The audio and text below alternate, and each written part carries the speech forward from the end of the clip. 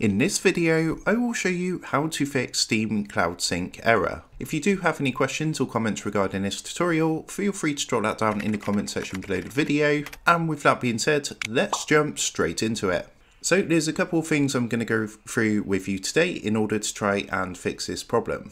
Now, the first thing you're going to want to do, as you can see, I'm logged in here on the Steam app. Just to note, the steps are the same if you do prefer to use the web-based version of Steam. So the first thing you're going to want to make sure is that Steam Cloud is enabled. To check this, once you're logged in, you want to come up to the top left-hand corner and click onto Steam up here. Next, come down and click onto Settings. And from this window, you want to come to the left-hand side, and on this menu, you're going to see Cloud. So go ahead and give that a click. And what you want to do from here is make sure that the switch for this one, where it says Enable Steam Cloud, as you can see, enables Steam Cloud synchronization for applications which support it. So you want to make sure this is turned on first of all. Once that's done, go ahead and try to load the game that you were experiencing problems on and see if that does resolve your issue. So if that did not work for you, the next thing you're going to want to do is actually check the Steam server status, because if the Steam servers are down, that can cause problems with the Steam Cloud synchronization. So to do that, what you're going to want to do is open up a new internet browser, and what you want to do is come across to the following website, which is steamstat.us.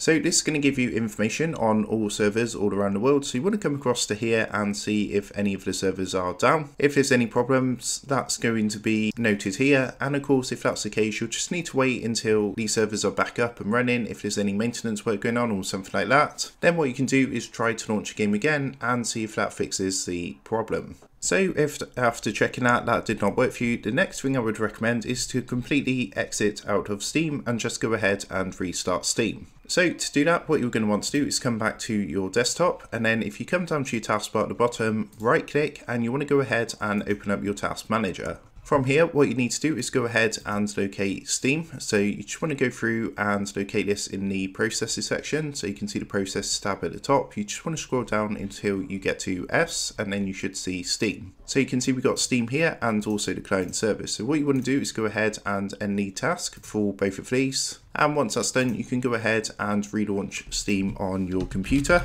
and then try to load up the game again and see if that does resolve this problem. So next, what I would recommend if that did not work is actually verifying the integrity of the game files. So sometimes this error can be caused if there's any files that have become corrupted or damaged. To go ahead and do that, what you're going to want to do is come up to the top left hand corner and click onto library to come to your games library. Next, go and find the game that you're having problems with. So in this example, I'm just going to go ahead and click onto this game here. And then what you want to do is actually right click onto the game, and it's going to bring up a menu, and then you want to come down and click onto properties. From this window that comes up, you want to come to this menu on the left hand side and click onto installed files. Then what you need to do is click this button here where it says verify integrity of game files. So this just takes a minute or two to run through and complete, but it's going to basically check if there's any corrupted or damaged files and attempt to repair them if it's needed. As you can see, all 374 files for this game were successfully validated, so we know that there's no problems with the actual game files. So the final fix you can try is to go ahead and try repairing the Steam folder, because in addition to problems with the game files, it could actually be a problem with some files on the actual Steam application.